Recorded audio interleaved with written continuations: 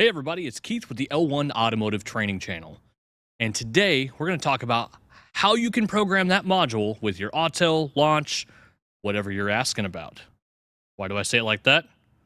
Let's get into it.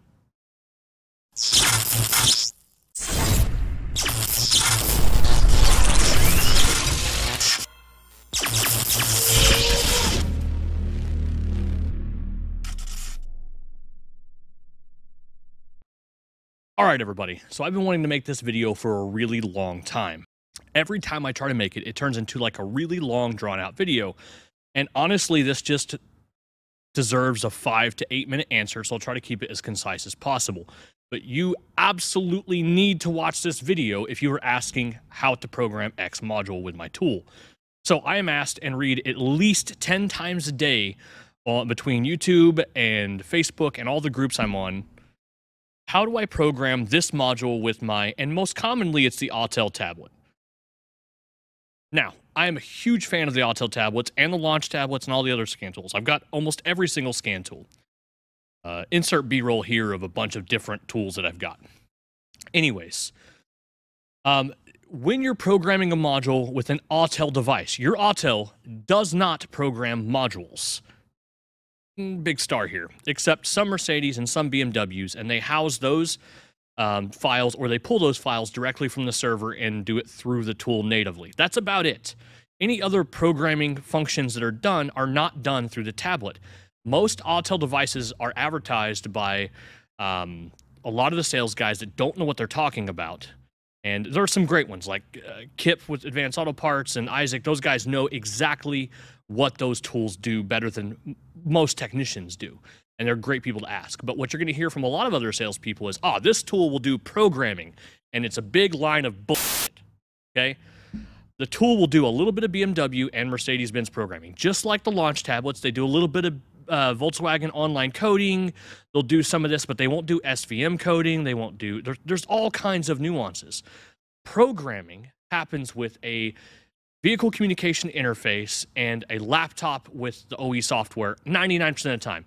Now, please, you're going to give there's going to be all these anecdotal, but this one time my launch pulled the software for this Ford. Yeah, I know, I understand.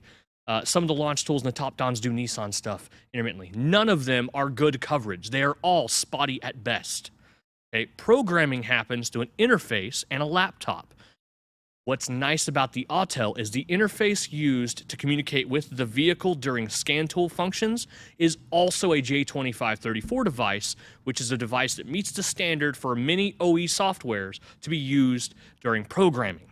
So, no, your Autel probably won't program that. Hold up, is this getting kind of confusing? Well, if it is, you guys can head over to L1training.com, and I have hundreds of hours of advanced level training. We cover diagnosis, module programming, EEPROM, immobilizer, keys, board repairs, all of the great stuff you guys have questions about at L1training.com. Most of these classes are done live, so we have these Q&As where you guys can ask questions, and I answer them right there. Head on over to L1training.com and sign up, and we'll see you guys there. Oh, but one time on this Chrysler, blah, blah. Yeah, I get it. The thing is on a lot of vehicles, what you're doing to make the module work is not programming. It's coding or initializing or writing a VIN and doing the theft. Like on a Chrysler, that's how that works. So there's so many different nuances. It's impossible to give you all of the different things. It comes down to reading service info and understanding what you're doing. I would say 99% of every question I'm asked can be answered by, did you read the service info on how to do that? And they always say yes. And, I'm sorry. Sometimes there's a lot more to it than just reading. You got to understand the service info too.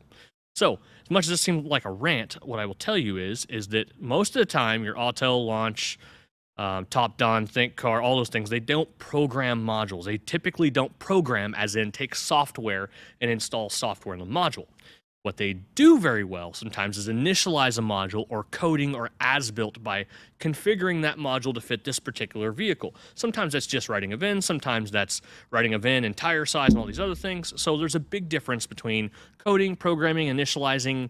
Although they're used interchangeably, they are technically all different functions. So, hope that answers your question. And if you want a big long video and more of an explanation than this one, please let me know in the comments down below, and I'll make a longer video about this. But I had to put something out there to direct you guys to.